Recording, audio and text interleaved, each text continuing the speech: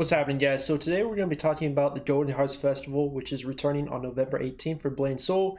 Got some new content, got some new things coming, so let's talk about it. Very first thing we have is new gem tiers. I feel like they just released the pentagonal gems like a couple months ago, but I guess they're kind of old now. They're adding new gems. They're adding the hexagonal gems. You're going to need, of course, 3 pentagonal gems to actually make them.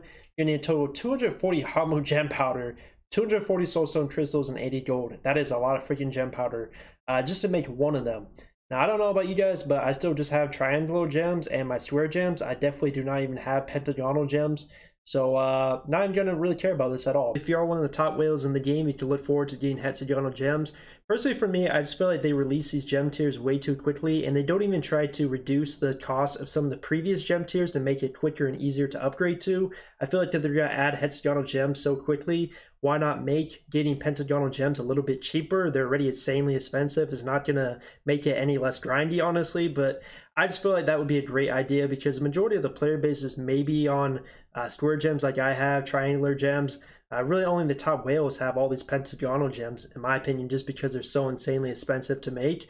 So I feel like adding another tiers is something that most people won't care about. I would love to see them reduce the cost of other gem tiers to make it just better for everyone overall. They're also going to be adding pentagonal gems for obsidian and garnet. So if you want to farm and get the 8 nocturnal scales, you have to do MSP and all that. So again, mostly just kind of whale content right here. But hey, if you're a whale, new stuff to farm for, gear up with. It's never ending in Blade Soul. But then we also have this new zone. So scroll on down. It's an auto hunting zone. Now, this is not new. We've had these this year a couple times now. But this is the very first time it will not be PvP forced in this zone. So you will be able to do auto hunting, which means it's just auto combat, you know, go do the dishes, go make some, you know, food in my kitchen right there. I might go do that right now. And I just have my character farming for me and I don't have to pay attention. Now, in the past, there would be PvP that you could flag and turn on. So you would usually get these people who are just, you know, really big jerks. And while you're AFK cooking in the kitchen, you know, some guy just comes up and just kills you.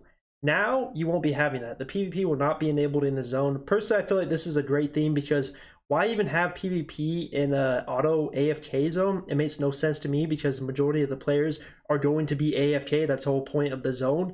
So they're not going to be paying attention. So if you turn your PvP flag on, you're literally just being a jerk and just killing people who are not even at their screen. So it just makes no sense in my opinion. It's really stupid that they had it in the first place. But this is something that Korea liked, I guess. But now they're going to be doing no PvP. So you can just come in here, you can auto farm, do your thing. I expect it to be really crowded, honestly. I hope they add enough freaking channels. That would be great.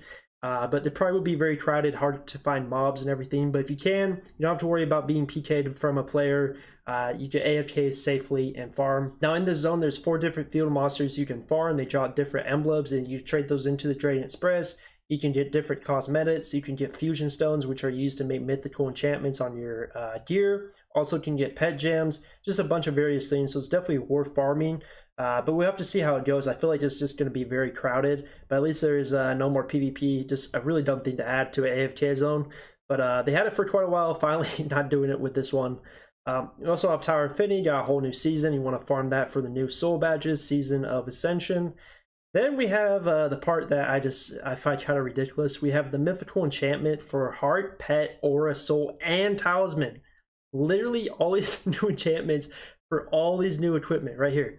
Like, why would they add so many in one update? This is actually crazy. And if you're not familiar with what the mythical enchantment system is, it was released in July for the weapon. You'll see right here, you have all the way to this breakthrough, get to stage 20 plus, and each of them give more boss attack power and bonus stats.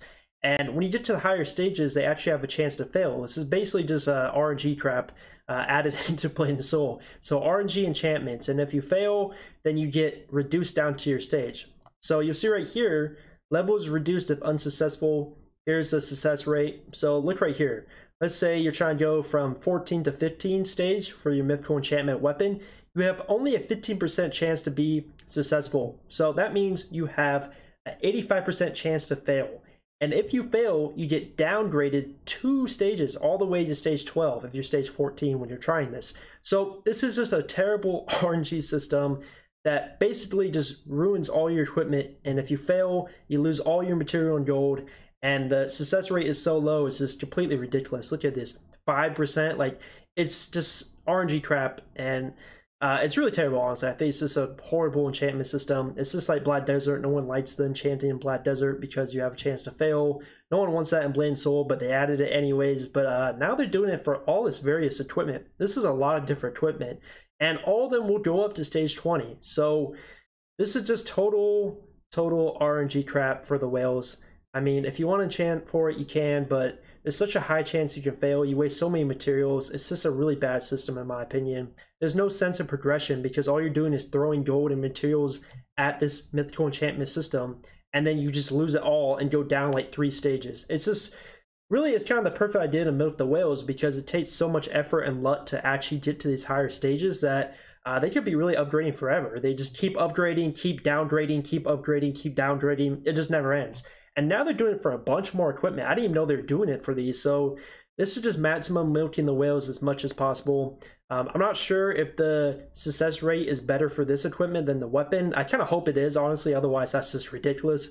But yeah, this is just like maximum milking the whales as much as possible. I guess they're just going to do it for everything. They might as well just do it for every single piece of equipment. And yeah, that's just the new thing they're doing for Blade and Soul. More milking the whales. I would say I'm happy about this. I don't really care about AFK content, but at least they can't, you know, PKU. New gem tiers, whatever. Mostly this is just kind of like whale content, honestly. There's not a lot to really look forward to. Hopefully the event gives decent rewards. You get some pet gems and stuff, which is kind of cool. But overall, just more whale equipment, more grinding, more RNG crap. Not really the best month for update in my opinion, but either way, let me know what you guys think about this update. Do you agree? Do you disagree? Leave a like, sub to the channel, and I'm out.